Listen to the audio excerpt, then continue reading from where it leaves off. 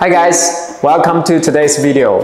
We continue on the topic of Tutorial Pro plus ATEM Mini Pro. In last video, we talked about how to use Tutorial Pro as NDI decoder. However, there are many more scenarios where you need ATEM Mini Pro's output goes to NDI servers or NDI devices, which it does not support. So next, I'm gonna show you how to add NDI encoding function for ATEM Mini Pro. Here is a simple setup with two RGBlink PTZ cameras connected to the ATEM Mini Pro.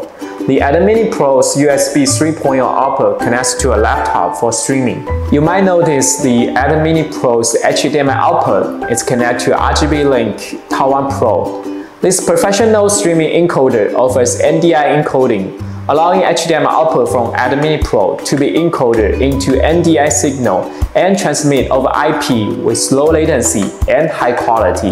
Configuring the NDI encoding is simple and straightforward, and can be done directly on Tutorial Pro's touchscreen without need for any laptop or third-party software. And as you can see, we can monitor the output video from ATEM Mini Pro on Tutorial Pro's 5.5-inch screen, making it perfectly combined solution between two devices. That's all for today's videos. Hope you guys enjoying it. Don't forget to share, like, subscribe, and keep streaming.